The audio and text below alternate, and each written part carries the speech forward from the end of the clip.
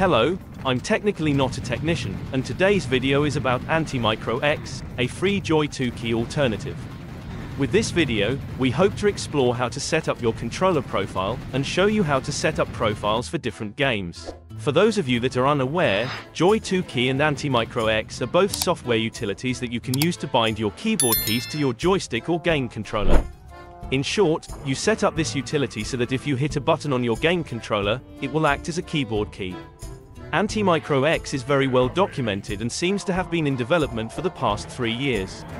It's also my understanding that this is a branch of an older version simply called Antimicro.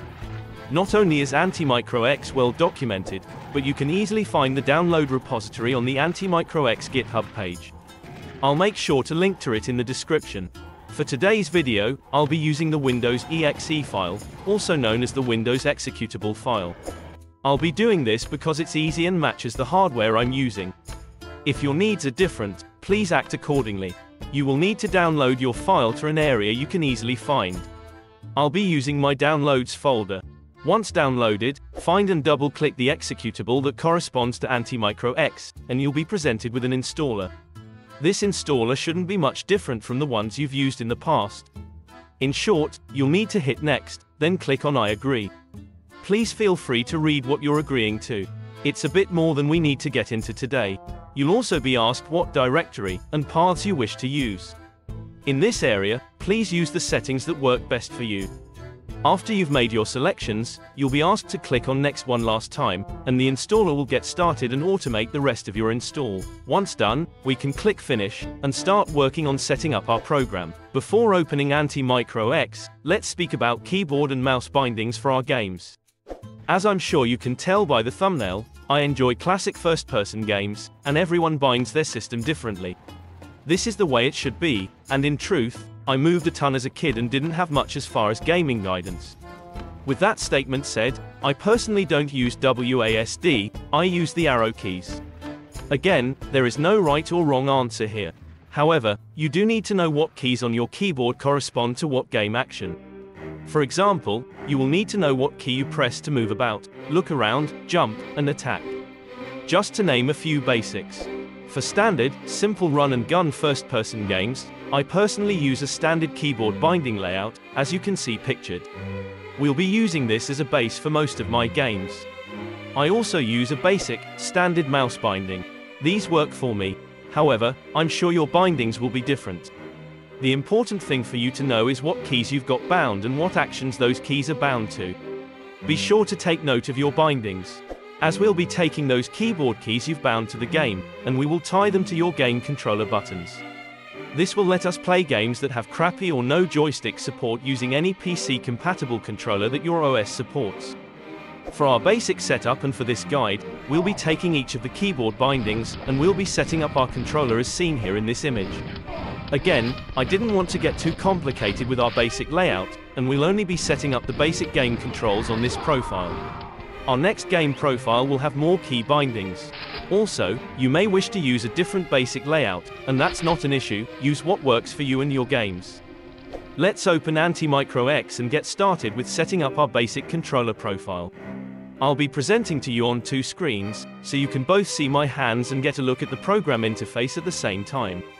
I believe this is the best way to show you how intuitive the program is when it comes to converting these controller signals into keyboard and mouse commands.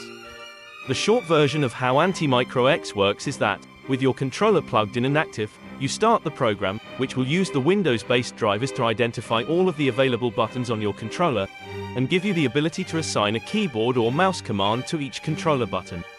As you can see, we have more controller buttons than we have keyboard and mouse commands to bind. This isn't an issue, as the unused buttons will not affect our controls in any ill manner. So for this profile, we'll only be using bindings for a basic layout.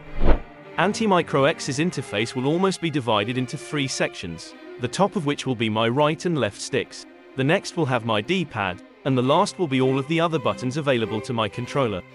I find the best way to identify controller buttons on AntimicroX's interface is to simply press the button and let AntimicroX identify the correlating software marker. After you've found the correlating software marker, simply take your mouse and navigate it to the identified marker and click on it. At that time, you'll be presented with a menu that gives you access to the keyboard and a tab at the bottom that lets you switch between accessing your keyboard buttons or your mouse controls. Basically, all we must do once in this menu is use our mouse to select what keyboard or mouse command we wish the controller to use. We're basically done assigning keyboard and mouse commands to our sticks, and it's now time to assign keyboard and mouse commands to our triggers, shoulders, and the A and B buttons. We'll do this by identifying the AntimicroX marker, clicking on that marker, and assigning it to one of the keyboard or mouse commands that are bound in the game. One area that I do wish to note is the analog triggers. I need the right trigger to shoot and the left to jump. These are analog buttons on my controller, and they are the standard left mouse for shoot and right mouse for jump setup on my keyboard. Because they are analog, we get a different menu. However, all we need to do is click on the icon with the No Key indicator on the center right side of the menu, and this will let us assign a standard keyboard command to this analog control. The setup will be identical on my left trigger button, and if your triggers don't give you the same message, don't worry, everything is fine. Not everyone's controller is the same. They are not only all built differently, but they don't all have the same drivers. That all said, once both triggers are done, you should now have 100% control of your mouse using the controller. The last two buttons that I want to assign to my controller are the right control key and the 0 key on my number pad. These are done in the same manner as the others, and as they are simple standard non-analog buttons, we'll only have to interact with the standard keyboard or mouse selections. We'll now save our first profile. As stated previously, this is a basic layout for basic first-person games like Quake, Quake 2, and Serious Sam's the first and the second encounter, and they'll work well for those games.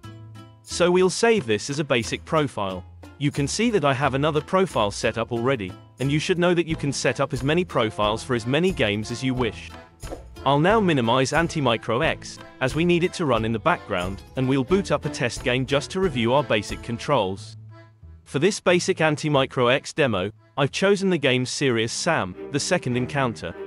This series of games reminds me of Duke Nukem, and even though serious is in the name, these are not games to be taken very seriously. They are simple, fun to play, and don't make you think much. This video isn't really about the hardware that I'm running. However, I'd like to point out that the unit playing this game is basically old e-waste that's being purchased off of Amazon. It works well for these old games, and e-waste seems to be a buyer's market on Amazon. Next, I want to verify that everything is bound right on my keyboard, and then we'll test out my new controller profile. In truth, you'll probably want to install and set up your games before you really use AntimicroX, and really, this is just a demo that it now works off of both your keyboard and mouse as well as your game controller.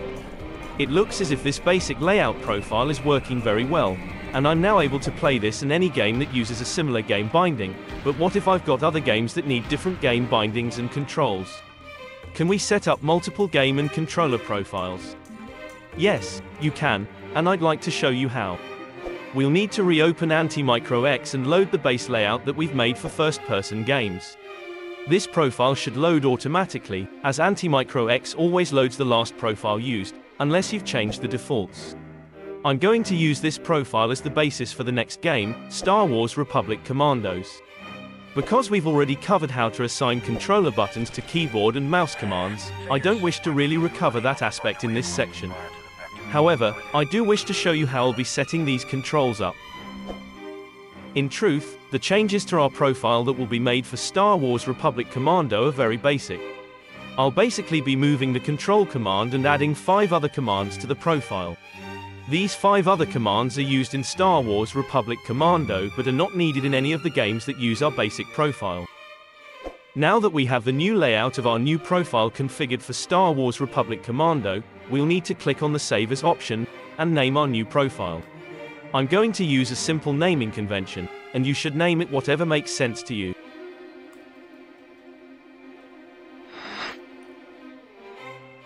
Now that our profile is saved and loaded, let's test the new profile in game.